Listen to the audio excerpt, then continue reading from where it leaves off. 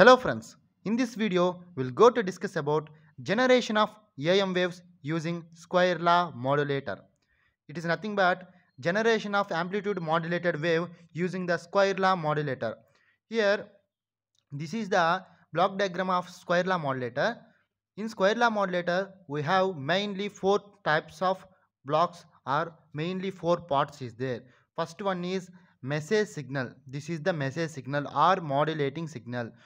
We know message signal and modulated signal both are same, that is x of t is the message signal, and in series with the x of t carrier signal is connected, that is c of t, and the both combination of x of t and c of t is given the input of the non-linear device.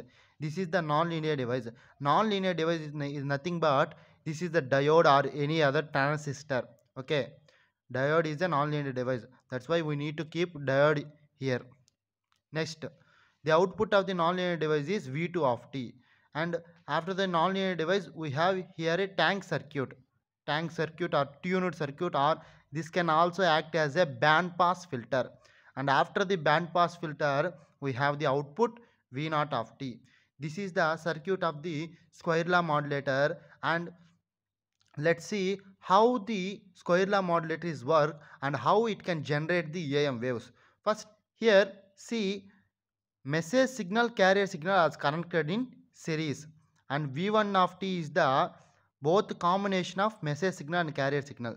V1 of t is the combination of message signal as well as carrier signal, and this both combination is applied to the nonlinear device. This is the nonlinear device, and the output of the nonlinear device is V2 of t, and this V2 of t is applied to the input of the tank circuit. This is the tank circuit. Okay, this is the tank circuit, and the output of the tank circuit is V0 of t. This is the block diagram. Now let's see how this block diagram will work. First, V1 of t. What is V1 of t? V1 of t is equal to x of t plus c of t. Both this combination is that nothing but V1 of t, that is x of t plus c of t. Here observe. Input of non-linear device. What is the input of non-linear device here? Here input is V1 of t for non-linear device, that is V1 of t is equal to x of t plus c of t.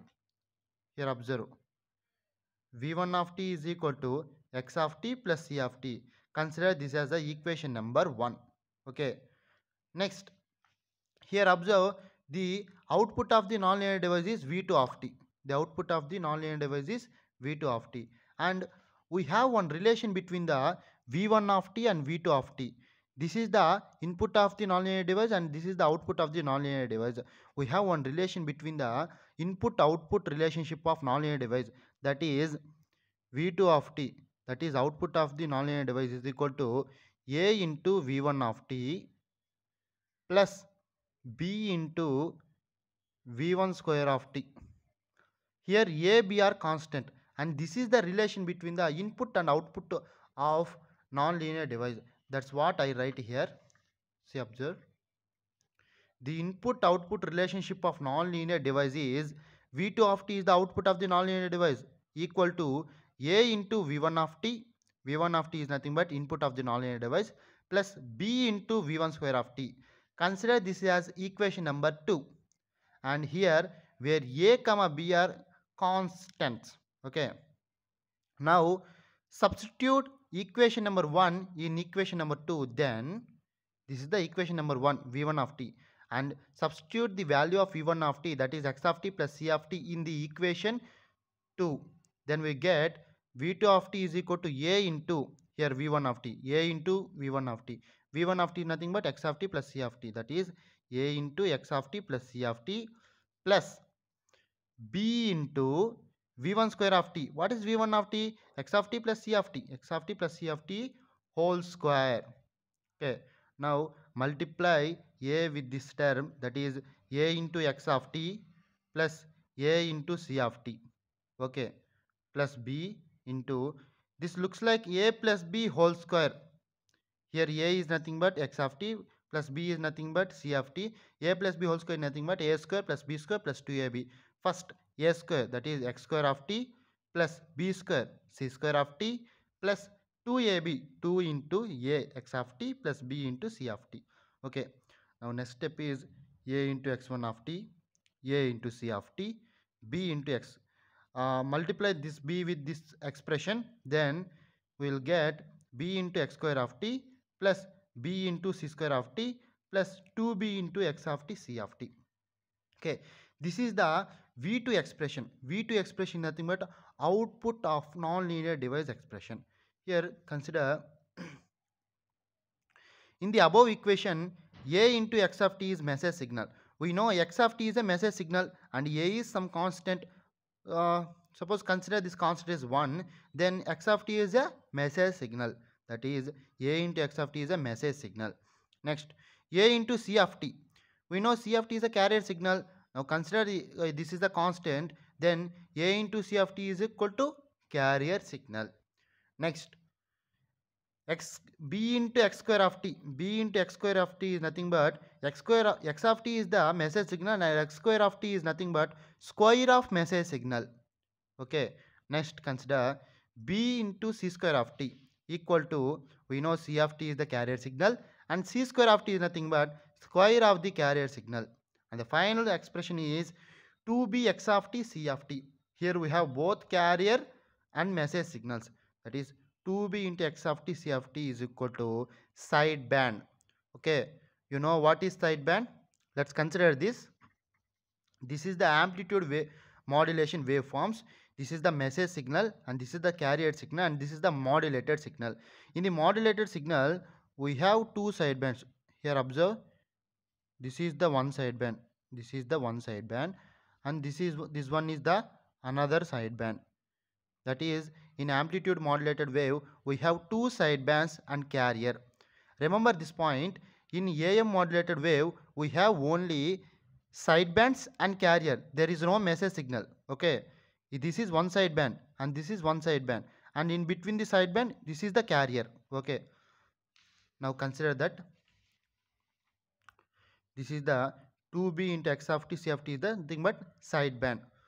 And v2 of t is nothing but, what is v2 of t? V2 of t is nothing but output of the non-linear device.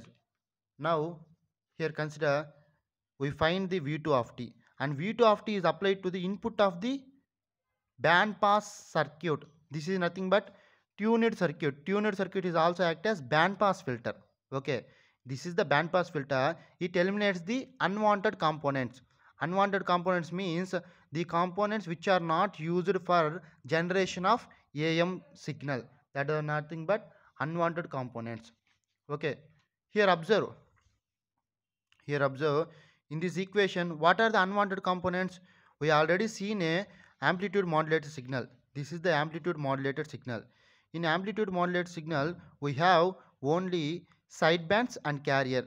That means only sidebands and carriers are the wanted components and the remaining all are unwanted components. Here observe. Here what is carrier? A into C of t, this is the carrier. And where what is sideband? 2b into x of t c of t, this is the sideband. And this is the, and this one and this one, this two, this one and this one, these two are useful components. And b into x square of t is nothing but square of message signal, b into c square of t is nothing but square of carrier signal, a into x of t is nothing but message signal. These are the unwanted components. Now we apply this v2 of t is as the input of the tank circuit. V2 of t is applied to the input of the tank circuit. Then this tank circuit eliminates all the unwanted components. Here observe, unwanted component is nothing but a into x of t, next b into x square of t, next b into c square of t are unwanted components. Only we want carrier and sideband. Carrier is nothing but a into c of t, sideband is nothing but 2b into x of t c of t. This only we want. That's why that band pass filter only passes these two components, a into c of t plus 2b into x of t.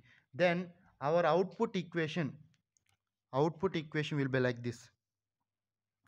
Consider v naught of t is equal to, it contains only carrier and sidebands. Carrier is nothing but a into c of t plus sideband is nothing but 2b into x of t c of t. Okay, now consider a A. What is C of t? C of t is nothing but carrier signal. We know carrier signal C of t is equal to, here C of t is nothing but carrier. We know carrier means AC into cos omega ct. Okay, AC into cos omega ct is nothing but carrier. Now substitute in place of C of t as AC into cos omega ct. That is AC into cos omega ct plus 2b. Here C of t means AC into cos omega ct into x of t. Okay, this is the equivalent representation of the above equation. Now take common as AC a cos omega ct in these two equations. Then our equation will become like this: a into AC cos omega ct of, whenever we take in the common of this expression, then we'll get 1 here, 1 plus 2b. In this expression we don't have any a term, that's why we need to write a as a denominator, that is 2b by a into x of t. This is the x of t and this is the final expression. Now we need to compare this final expression into our standard amplitude modulation expression. If this expression is matched to that expression, then we can say we are created or we generated a amplitude modulated wave by using square law modulator. Now compare the above equation with standard AM equation. We know standard AM equation is nothing but AC cos of omega ct into 1 plus ma into x of t. Here observe, here a is a constant, remove that, and AC. Okay, next cos omega ct into 1 plus 1 plus ma into x of t. Here in place of ma we have 2b by a. In place of ma we have here 2b by a. That is, here ma is nothing but modulation index, ma into x of t. Here ma is equal to 2b by a, and our final expression in square law modulator is nothing but v naught of t is equal to a into ac cos omega ct. That is a into ac cos omega ct into 1 plus 2b by a, 1 plus 2b by a into x of t. And the above equation is the output of the square law modulator. This is the output of the square law modulator. Hence we can say the square law modulator can generate AM waves. This is about generation of AM waves using square law modulator. I hope you have understand. Thank you. Thank you for watching this video.